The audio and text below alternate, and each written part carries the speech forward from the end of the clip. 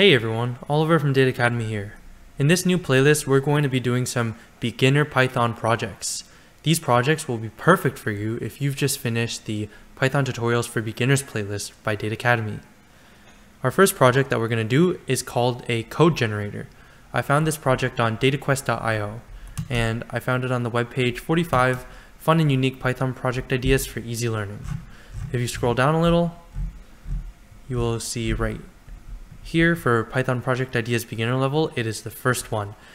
It says, create a code generator that takes text as input and replaces each letter with another letter and outputs the encoded message. So some of the things that we're going to use in this project are strings, lists, dictionaries, and for loops. These can all be learned from my Python Tutorials for Beginners playlist, and I recommend you guys watch episodes 2, 3, 4, 6, and 11 before beginning this project.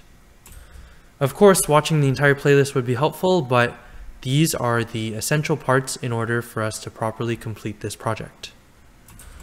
So now, how do we go about this? Remember in the project prompt, it said we're going to take letters and replace them with another letter. So that means we're going to be creating a mapping. It's going to look something like this. If we have the letters A, B, C, D, E, we can map these to various other letters such as R, big T, Q, S, and P.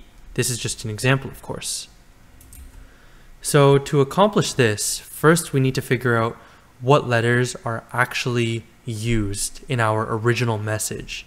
So we can create a set of the original message. And then after, we're going to map every single character from this set to new characters.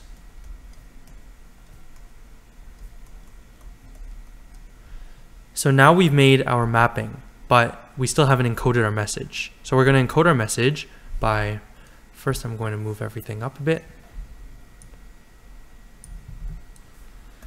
And then we're going to iterate through the original message.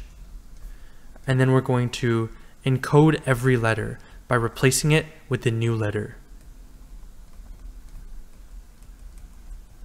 And finally, we're going to print our encoded message. You might be thinking, wow, this is so easy. I can just create a mapping the first time and I won't need to worry about it again. But let me give you a challenge. The mappings cannot be the same every time. We need to generate a new random set of mappings for every message the user gives us. And in the next video, we will actually be coding out this project. See you in the next one.